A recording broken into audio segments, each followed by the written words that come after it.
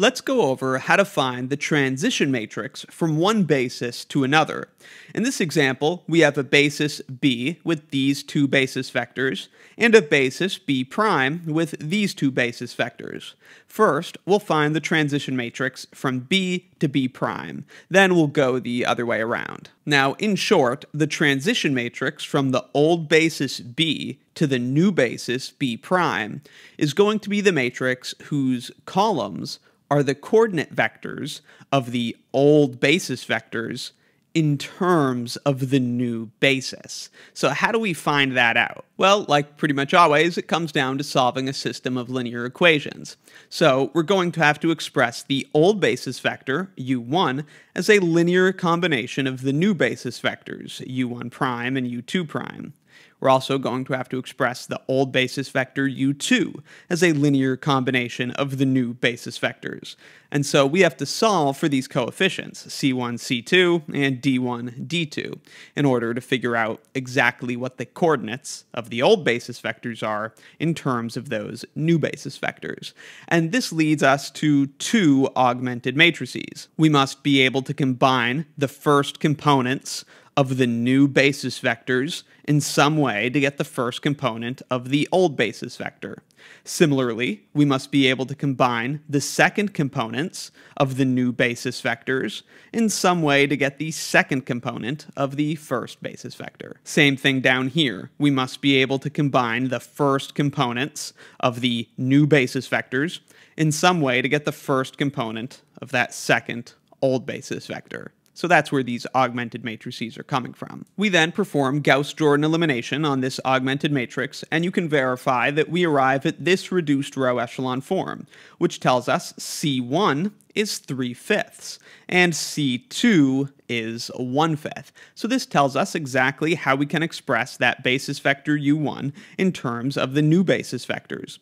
u1 equals 3/5 u1' plus 1/5 u2'. So the coordinates of this old basis vector, in terms of the new basis, is 3/5, 1/5. We do the same thing for u2. Performing Gauss-Jordan elimination on this augmented matrix gets us to this reduced row echelon form. So d1 is -2/5 and d2 is +1/5. So u2 equals -2/5 u1' plus 1/5 u2'. So -2/5 and 1/5 are the coordinates of this old basis vector relative to the new basis. So those are the transformed coordinate vectors. Those are the old basis vectors relative to that new basis, B'.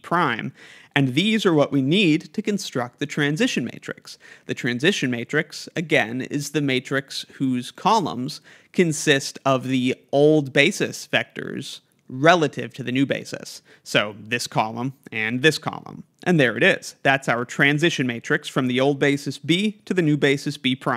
Its columns are the old basis vectors relative to the new basis. Next, we'll go the other direction, finding the transition matrix from B' to B.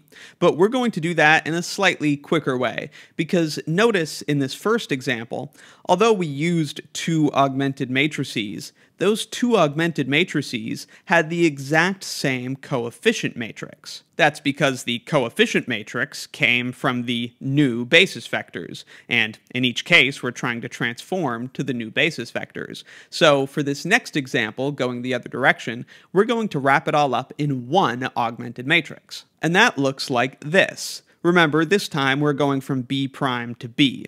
So on the left, we have the new basis vectors, which are 3, 3, and 2, -1.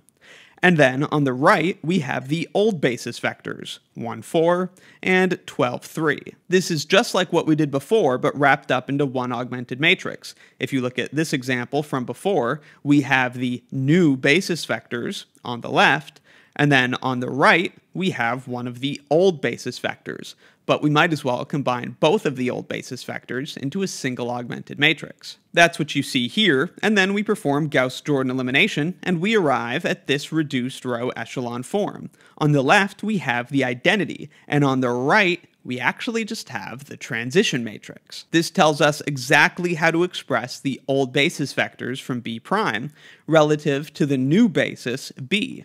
For example, u1 prime is equal to 1u1 minus 1u2.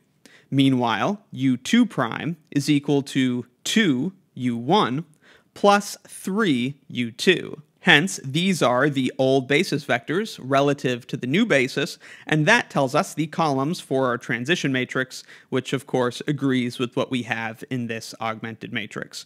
1, -1, 2, 3. So to construct the transition matrix from an old basis to a new basis, we just need to find the old basis vectors relative to the new basis and use those as columns for the matrix. That's how we construct a transition matrix. One other strategy would be to view this transition matrix from B prime to B as undoing the transition from B to B prime. Hence, this is actually just the inverse of the transition matrix that went the other direction.